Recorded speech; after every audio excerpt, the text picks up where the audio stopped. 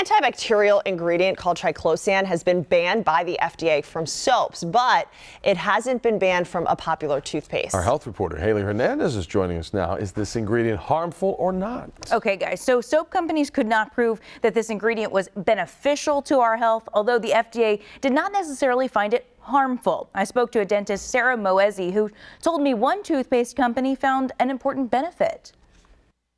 The federal government is banning more than a dozen chemicals long used in antibacterial soaps and washes, saying manufacturers have failed to show that they are safe and prevent the spread of germs. The two main targets, triclosan and triclocarban, are behind some research that suggests an interference with hormone levels and spur drug-resistant bacteria. But this product is immune to those changes, because it has shown reduction in gingivitis. Colgate Total tells me while the FDA may be unconvinced by the support submitted by the soap companies, that's not the case with Colgate Total.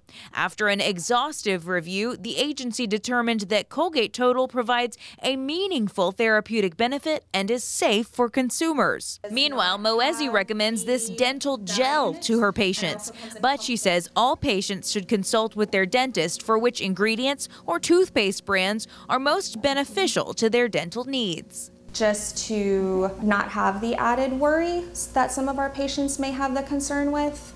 At this point, I would probably recommend Livionics, but it really just depends on each personal patient, each decision.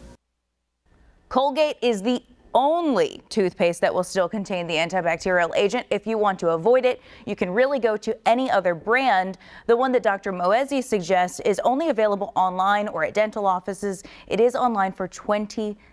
So just as a reminder, the FDA did not claim triclosan is unsafe. They said they are banning it because they cannot prove that it is more beneficial than regular soap and water. Yeah. Good old stuff. So, I mean, the one that she suggests, it's obviously the more expensive one, the one that you get at the dentist office, but she said that they have the same anti-gingivitis claims.